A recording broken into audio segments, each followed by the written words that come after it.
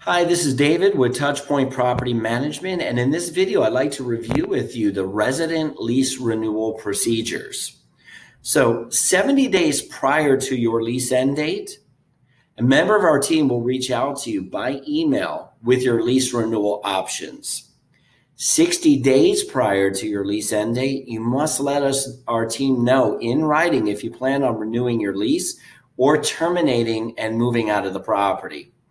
If you do accept the lease renewal offer, then a new lease will be emailed to you for signing online. Please make sure that you read the new lease agreement thoroughly, as changes are made to the leases year after year. And we want to make sure that you are fully aware of everything before signing so there's no surprises.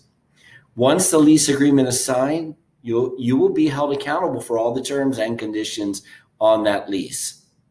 You will also be required to submit an updated copy of your renter's insurance policy.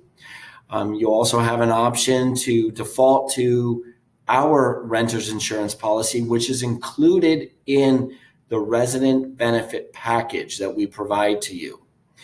If you happen to do our insurance policy separate than the resident benefit package, it's $14 a month.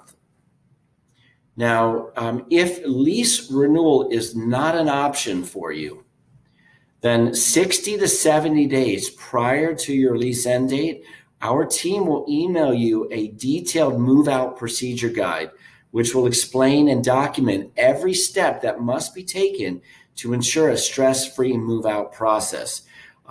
We don't want you to miss any steps and then find that we have to withhold money from your security deposit. We never like to do that. So please review the resident move-out guide and procedure document carefully. Thank you so much.